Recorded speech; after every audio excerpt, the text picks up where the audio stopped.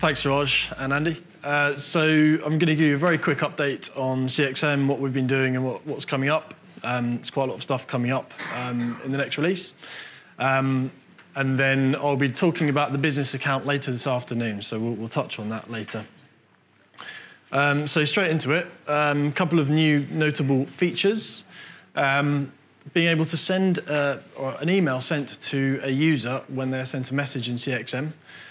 So this is the first of many improvements we're looking to make around messaging and assignments, so collaboration in CXM, particularly for staff members. So when a general inquiry comes in and it's not automatically routed to the team it needs to go to, a message getting sent to a back office staff member and then them receiving an email prompting them to come in and see, is this case something I need to pick up?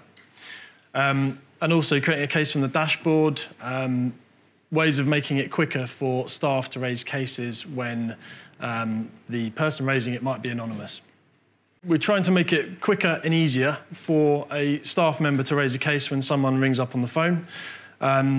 Previously, you'd have to search for the person that was on the phone, but we're acknowledging that not every transaction requires a person record or a customer record to be associated with it, especially with GDPR, needing to store personal data against a case when it might be a trivial, or maybe not a trivial thing, but a quick thing like reporting fly tipping or making a complaint that's anonymous. You just want to do that quickly and easily.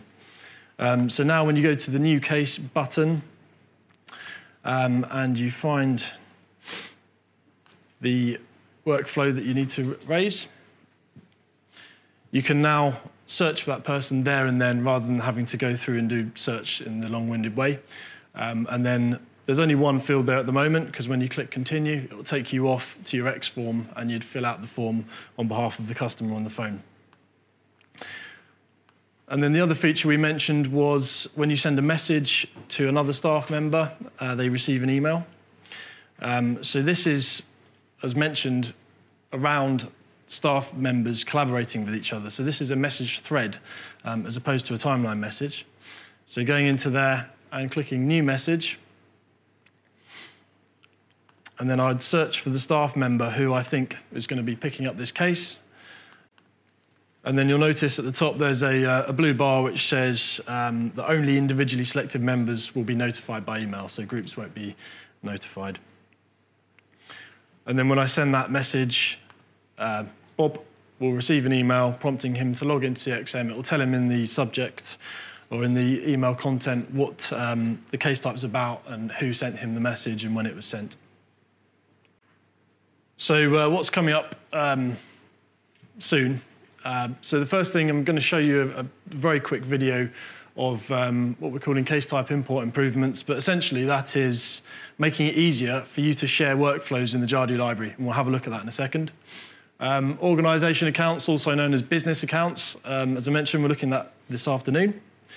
Pitney Bowes Confirm, so that is a system for highways to raise issues such as potholes. We've already got integration with that, and this is about making that two-way, so effectively doing the full loop back to the customer when the pothole is fixed, then going back to them and updating them. And we've been working with Birmingham City Council on that.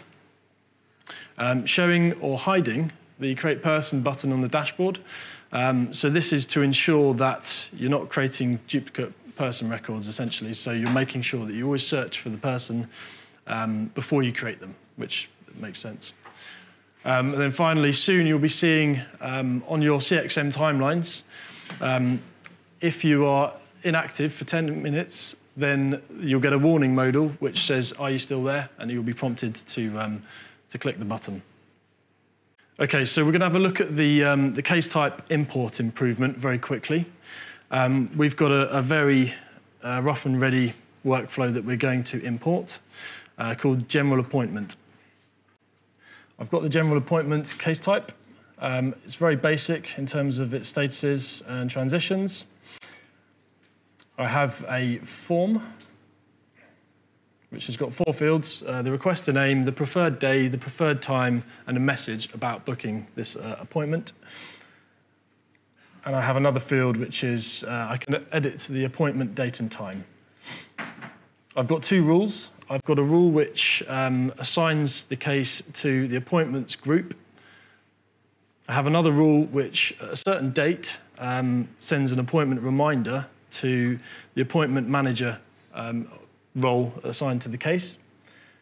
And then finally, I have an email that goes out which pulls content from the case.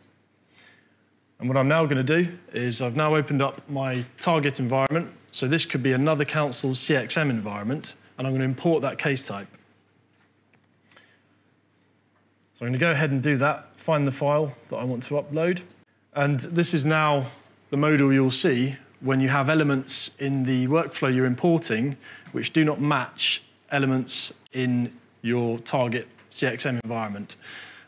So those are going across the top fields, choices within choice fields, roles, groups, and dates. So it's conceivable that you'd name your teams differently, you'd have different dates. You might, based on your permission model, have different role permissions and therefore roles. On all of those, we're saying they can be different based on your needs as a council, but you should still be able to share workflows, and that's what we're trying to achieve here. So what we're doing, first of all, is presenting all of the fields that can't be found in the target environment, and we have the option to create them or map them. It's important that if they do exist, but they have a different name, we map them, because your data architecture is important from a reporting perspective. So if you had an SLA field which had a different name in the target environment, you'd want to map that for reporting purposes. You wouldn't want to have two SLA fields so that when you extracted your data, you're not reporting in a consistent way. So we'll go through and choose to map the first field, request a name to a field called contact name. And then it speeds up here. We go through very quickly and create and map the remaining fields. We have a choice field, which lists days of the week. And there's a slight mismatch. I think we've got an extra day. So we're given the option to create that as a choice option. As an example,